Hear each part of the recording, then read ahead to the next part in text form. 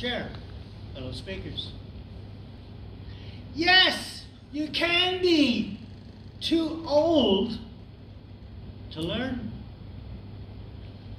Yeah, you can actually, because your brain is only so big. Actually, sometimes it's pretty small. Right now, it's pretty small. So my brain is filling. What am I going to talk about? Yes. You go through life. We all go through life, and you learn and you learn and learn. Sometimes you just want to sit back and say, I don't want to think about anything. I don't want to learn about anything. I've learned about a lot of things. I can't put it all to good use anyway. So, there is a time to stop learning. But are you too old? No, actually, biologically, you're supposed to learn up until your last breath. Am I wrong? Do you ever stop learning? No. What's the final act? The final act of learning is taking your last breath.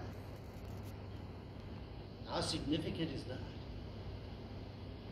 There's life, you learn about life, there's the time in between, but there's the end. Are you too old? You're never too old. What is old? A child can pass away at an early age. Is that too old? But the child learned up until that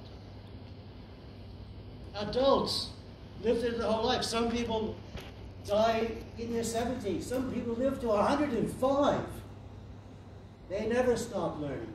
No, you are never, ever in a position not to learn. So what do you want to do? Or what can you do with the knowledge that you have learned so far? You apply it.